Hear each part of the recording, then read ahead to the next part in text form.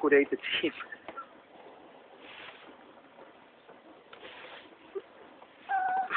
Oh! Graham Elwood, shaving his knuckles for justice. Yacht or his baseball team or something. Thoughts and prayers. Thoughts and prayers. Oh, Melvin, I'm sorry. Stephen Cohen from Melvin Capital. Steve, buddy, you okay, pal? Everybody okay over there? Steve-O? You all right? Oh, regular people made money off of exposing your scam? Oh, that sucks. Better sell one of the summer homes. Boy, that's a tough shake, huh, pal? Boy. FLB Revolutions, what's up? In your opinion, what is the point to life? Also, what's the next force to vote? What's the point of life? Mo money. Just clock dollar bills, dude. Make it rain. What the fuck? What else would it be? What's the point of life? For me, I don't know. Try to constantly improve myself, be a better person, try to make the world a better place, try to be of service, try to live in the moment if possible, which sometimes it's hard because we always got a plan and we got bills and this and that.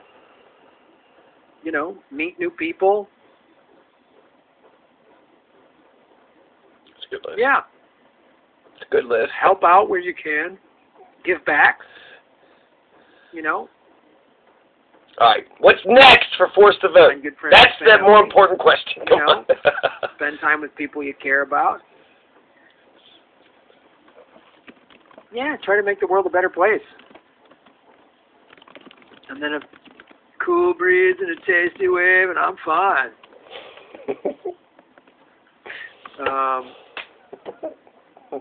Yeah, that's what I think. And what's the next force to vote? That's a great question. I don't know what it's going to be. Thank you. Maybe just keep forcing the vote. Maybe just we don't have Medicare for all, so why don't we just keep doing that? Good. Keep pressuring, force the vote. Now there's no excuses. Trump and the Republicans, now's not the time. You got the House, you got the Senate, you got the White House. Medicare for all, right here, right now. Oh, Biden's going to make health care God, affordable. that's so right. That's not what I said. I said free health care. Yeah, but we got to have an open market. But shut up. I said free health care. That's how we have to act with this. Biden is going to sign some new table scrap to the Obamacare amendment, executive order. He's just going to give you a bigger can of garbage. It's not a public option. He's going to give you. Don't take it. Say, no, this isn't enough. Medicare for all. Right. I'm not going to shut up until you give America Medicare for all. That's it. And he could do it by executive order.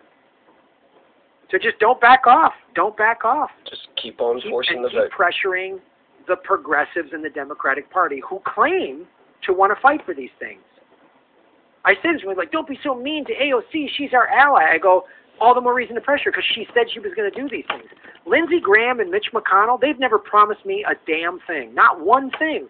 They have promised me nothing. I've never told anybody to vote for them. I've never told anyone to donate to their campaigns.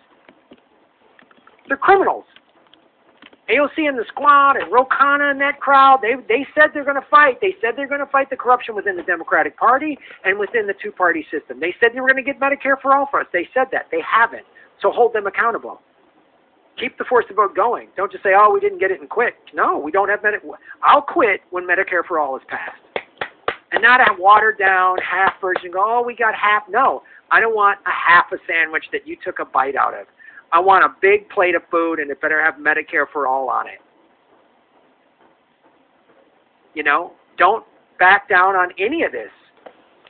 Oh, we're going to push the eviction. No. Rent forgiveness. Rent forgiveness. That's it. Cool. Thank you. Renata, finally we found Graham Elwood for answering my question. Can't cry about. Peace. Boogaloo helping us out.